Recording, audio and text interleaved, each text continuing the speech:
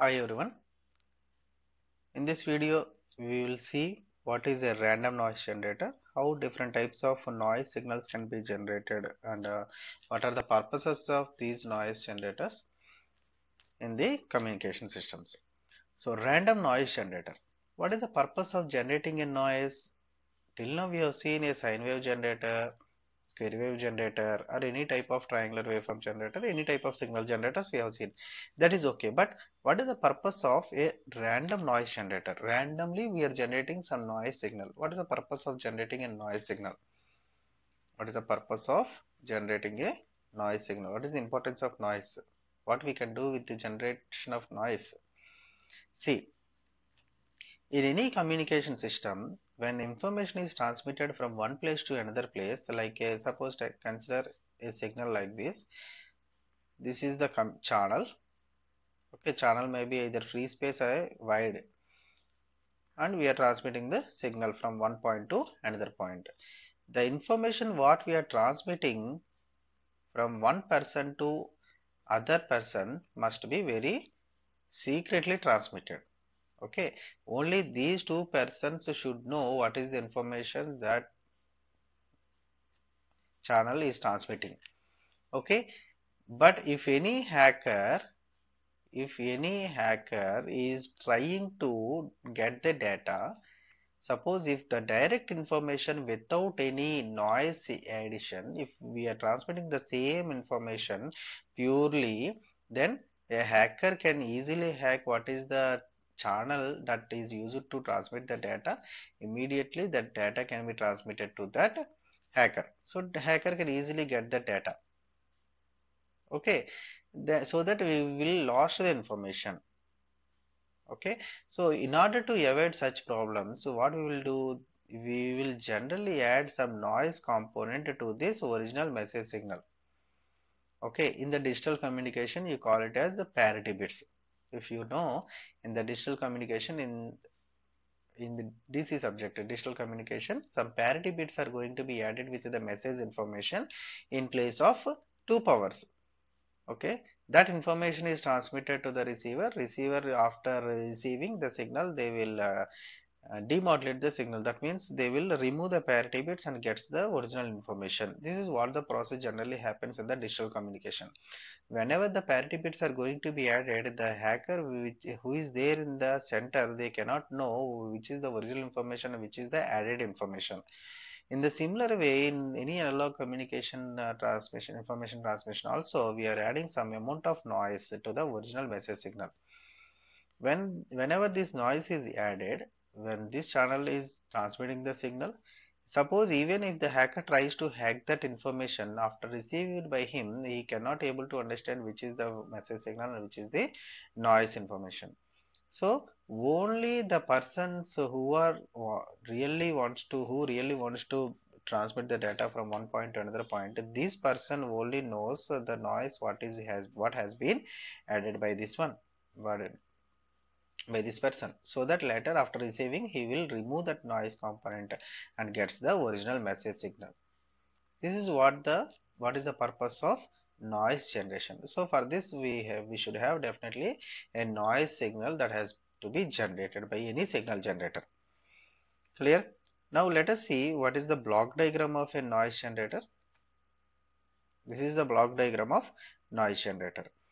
So what are the different elements that we can prefer as a noise source? See, the first and foremost block is a noise source. What are the different types of devices we can use as a noise noise source? That is nothing but a diode or transistors.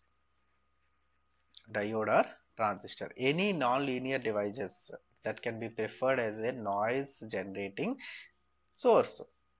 Okay, so a non-linear device like a diode we are taking that can use it to generate a noise information with a frequency range of 80 to 220 kilohertz. It is not generating a frequency noise with at a high amount of frequency, a moderate amount of frequency that it generates 80 to 80 hertz to 220 kilohertz. So here we are using a diode as a noise source. That signal, because the noise generated by the diode is very small amount of peak, very small information, small noise component is there. Okay, that component is going to be amplified by passing through the amplifier. Later, here it is going to be modulated with a local oscillator. Local oscillator frequency, it is having a carrier signal frequency with a very high frequency. This is going to be modulated with the incoming noise signal at a range of 0 to 100 kHz. Here we are taking, even the signal is generated at 80 to 220 kHz. We have taken a frequency range of for the modulation is about 0 to 100 kHz. After that, we are passing this modulated signal through a filter. In this 0 to 100 kHz, there are three different types of noise signals will be generated. What are they? White noise, pink noise, and Wasasi noise. What are they? White noise, pink noise, and Wasasi noise. So after modulated signal is generated, when it is passing through its filter will give three different types of noisy components, noisy values. Those are white noise, pink noise, and Wasasi noise. After that, some amplification is done and we are getting the complete noise output. Okay, you might have heard what is a white noise in the subject RVSP, nothing but random variables and stochastic process, RPTSP, probability theory and stochastic process. In such subjects, you might have heard what is a white noise, pink noise, Gaussian noise, like that. Another noise is also there, like Wasasi noise. Here nothing is there, just based on their amplitudes, based on their characteristics, these names are given. Let us see the frequency response of these white noise, pink noise, and Wasasi noise filter.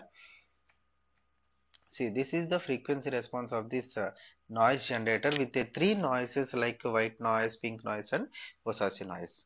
See, white noise, if you observe, it is having uniform spectral density from minimum frequency to maximum 100 kHz. Okay, it is having uniform spectral density. See, here it is very less number of frequency, around 10 Hz, and a maximum of, here we have taken the filter which is having 0 to 100 kHz. So up to 100 kHz we have this white noise has uniform spectral density, almost some slant is there, but almost it is having uniform spectral density. Okay, that means we can say the frequency response of this white noise as 1. Frequency response as 1. That's why in any communication systems, most commonly we prefer white noise, because even whether the white noise is there or not, that doesn't matter. Simply you can suppose some frequency response, some other filters frequency response is there like this, then if it is 1, we can say this is the multiplication of frequency response of one filter and frequency response of a white noise filter. Okay, so that is a different story. Now, so white noise is nothing but it is having uniform spectral density throughout the frequencies from up to 100 kHz. And another thing is pink noise. See, pink noise is so called because of its characteristics. At initial frequencies, at low frequencies, it is having maximum amplitude. Thereby, thereon, as the frequency increases, what happens? The amplitude decreases. It is like red. The characteristics, if you know the characteristics of red, what happens? It is having highest amplitude at low frequency. Do you know VIBGR? VIBGR, violet, indium, blue, gray color, yellow, orange, and red. What is this? It is a wavelength. According to the wavelength. That means violet is having very less wavelength, less lambda, and red is having very high wavelength. high wavelength. That's why R is at the last. High wavelength. Okay. High wavelength is nothing but what about the frequency? What about the frequency is very less. Frequency is very less. Okay. That means at a less frequency it is having maximum amplitude. Okay, high wavelength it is having maximum amplitude, at less frequency it is having maximum amplitude, and as the frequency increases the amplitude goes down. Okay, another noise is Osasi noise, which is having some maximum amplitude around 1 kilohertz, which is having maximum amplitude around 1 kilohertz. Okay, around 1 kilohertz it is having maximum amplitude. This type of Osasi noise is generally preferred for audio devices or audio instruments. Okay, so these are the different noises that are generated from this noise generator. See, white noise is nothing but a noise containing many frequencies with equal intensities. What we have seen, a constant uniform spectral density. So it is having uniform spectral density up to 100 kilohertz. Most of the communication systems uses white noise because white noise is present or not, we can take always a white noise.